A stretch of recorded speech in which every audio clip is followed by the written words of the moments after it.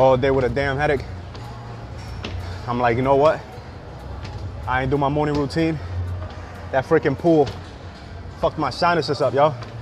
Every time I get in the pool, I know I'm gonna spend a few days with messed up sinuses, man. All that chlorine up my nose and ears and everything. I ain't getting no sleep last night. All night, all I did was just blow my nose. Just blowing my nose all night. Just woke up with a fucking migraine like a level 7 or 8. Was still rocking till like 5, 6. I was like, nah, fuck that, bro. We're gonna get to the gym early. We're on our second 10 minutes of cardio. We just did the elliptical for 10 minutes. Now we're on the Stairmaster. So, you know how it is. As soon as that sweat starts pumping, man. As soon as that sweat starts flowing, blood starts feeling good in the head. We figured it out 164 days ago, yo. Cardio helps with the headaches. So we kill 2 birds with 1 stone. We get rid of a headache and we help the cardiovascular system up. We help the heart. We relieve the brain. We help the heart by pushing the body. Mind, will, emotions. That trinity. So that's what we do every time we come to the gym.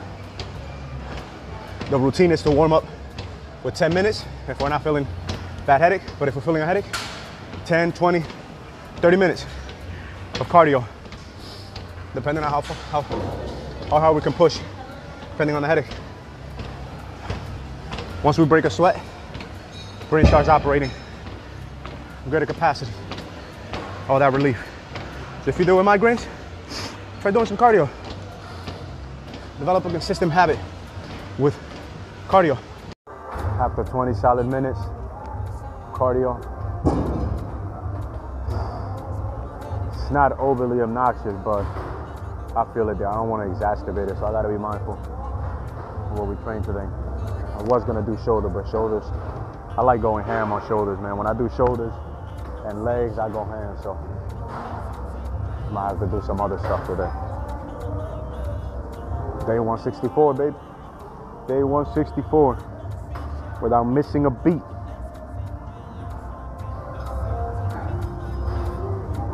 It's the one vehicle we're gonna have throughout this experience of life, so we might as well invest whatever time, attention, and energy we have into it. You know what I'm saying? Mindfully and efficiently, so that it can be productive for us in an effective and efficient manner as we move through this experience of life, right?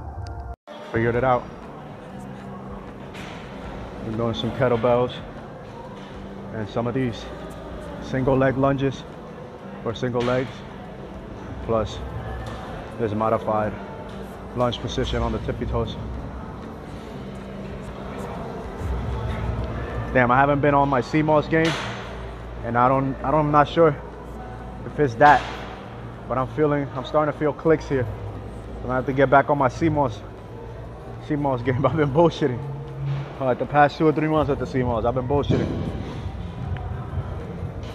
I do not feel like not being able to run again. Health is wealth. That injury shit ain't no joke, bro. That shit ain't fun. Fucking annoying when you can't function at your fullest capacity, man. It's just annoying. It's just depressing. Let's get it.